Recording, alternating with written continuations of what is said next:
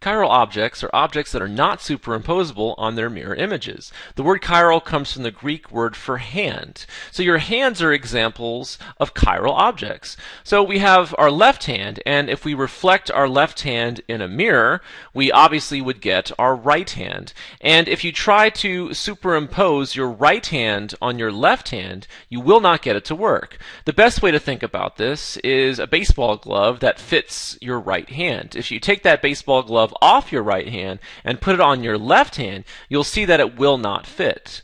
So mirror images that are not superimposable on each other are called chiral objects. So therefore, these two hands are isomers of each other, because the word isomer means same parts. So we saw that in our earlier video. So isomer means same parts. Hands are obviously composed of fingers, a thumb, and a palm. So they have the same parts, but it's how those parts differ in 3 dimensions that makes them different molecules or different objects. So we actually call these stereoisomers, with the word stereo referring to the difference in 3 dimensions. So your hands are stereoisomers of each other.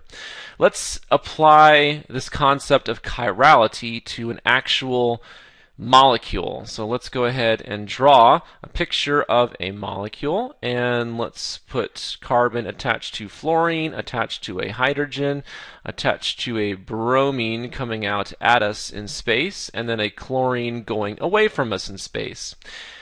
So I need to draw the mirror image for this molecule. So the way I do that is to draw these little dashed lines so I know approximately where those atoms will be, and then I draw my mirror and I reflect the molecule in the left in the mirror, and I'm just going to draw what I would get. I would draw what I would see. So I would get a hydrogen here, a carbon here, my chlorine is going away from me, my bromine is coming out at me, and my fluorine is going down like that.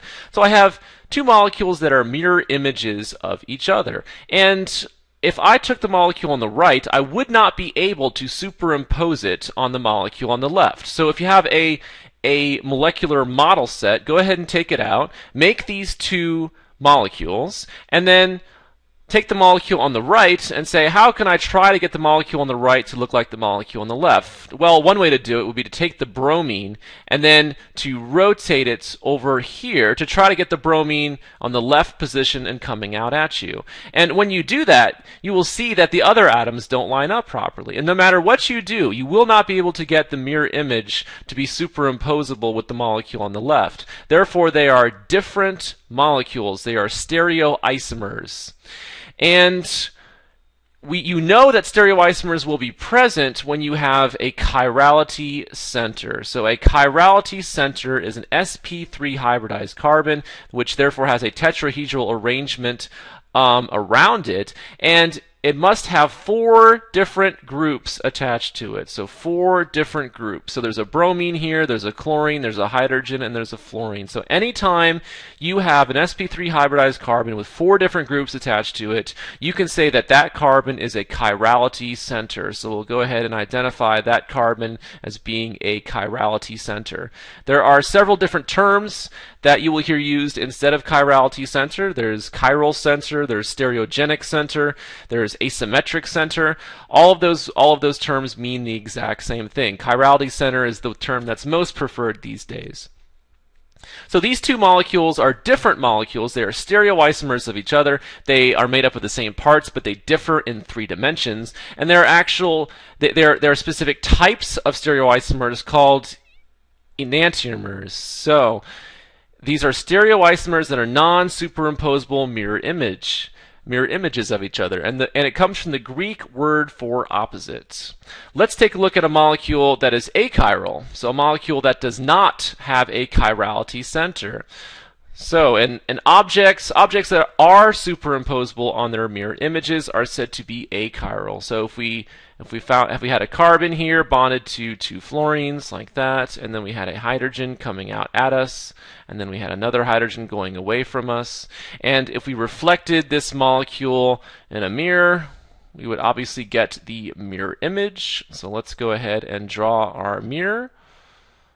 Something like that. And we know that my fluorine is going to go here, It's bonded to a carbon, hydrogen going away from me, hydrogen coming out at me, and a fluorine going down like that.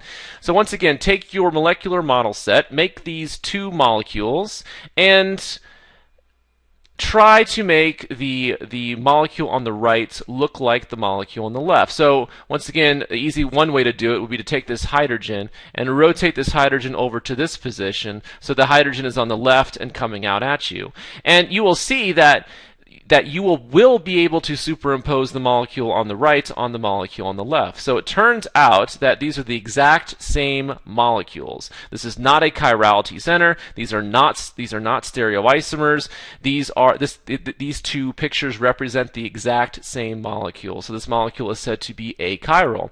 And you could have figured that out by looking at this carbon and noticing that this carbon does not have 4 different groups attached to it. The fluorines are the same, and obviously the hydrogens are the same. So that's the fast way of figuring out how many chirality centers you have. Look for sp3 hybridized carbons, look for 4 different groups. This molecule does not have it, therefore it is achiral.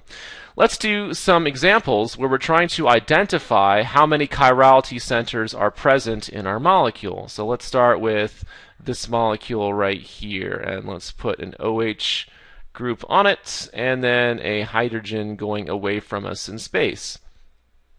So let's look at each carbon individually here. Let's start with this carbon right here. Well, this carbon has 3 hydrogens attached to it, so it could not possibly be a chirality center. These 2 carbons over here on the right have at least 2 hydrogens attached to it. The one down here has 2 hydrogens attached to it. The one up here on the right has 3 hydrogens attached to it. So even though those are sp3 hybridized, they could not be chirality centers.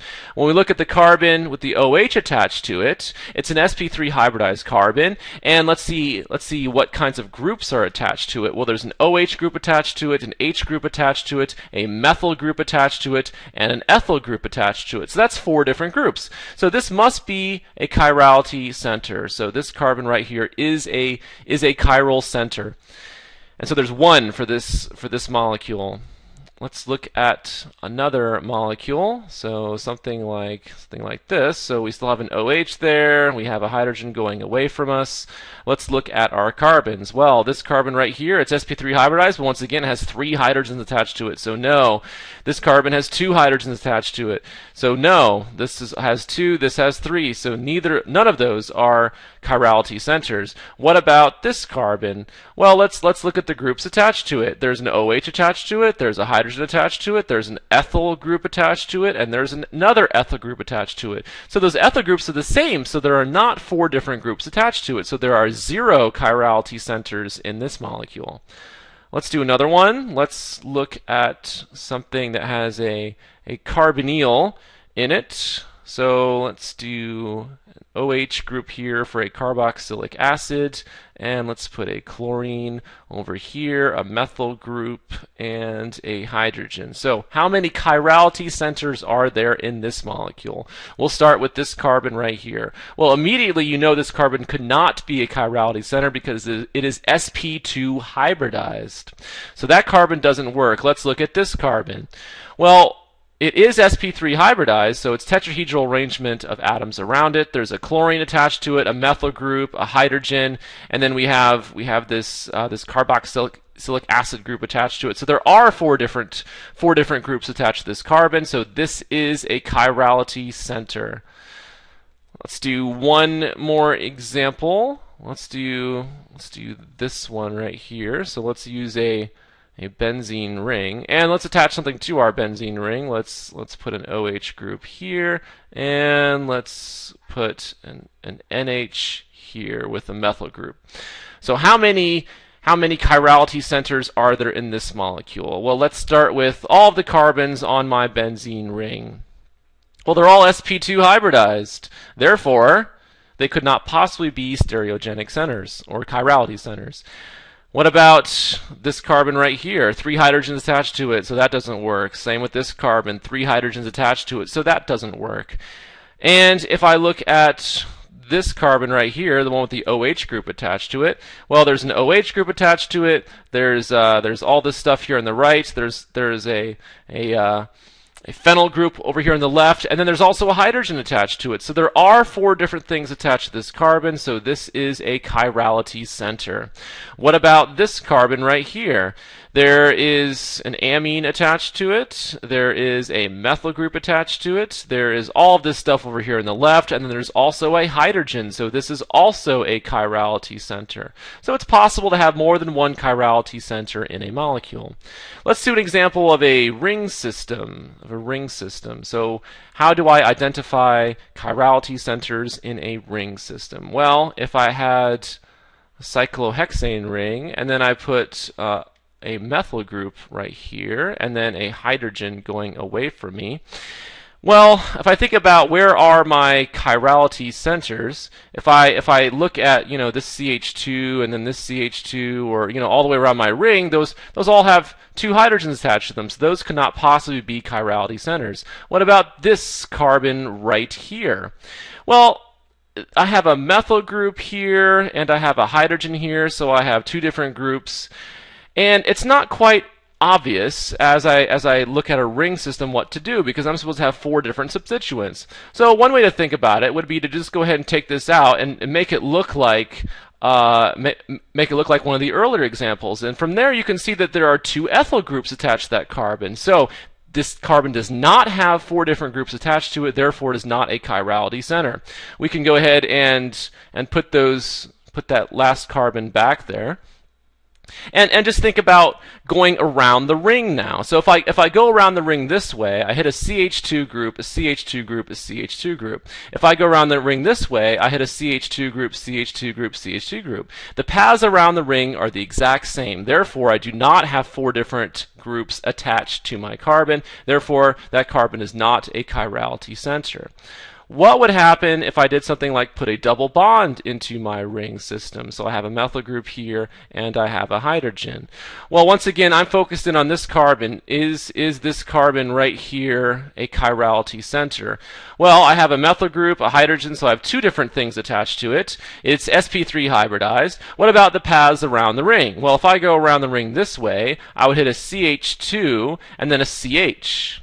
If I go around the ring this way, I would hit a CH2 and then a CH2. So I have different paths around the ring. Therefore, I have 4 different groups attached to my sp3 hybridized carbon. Therefore, this is a chirality center. So think about the paths around the ring when you're trying to assign chirality to ring systems.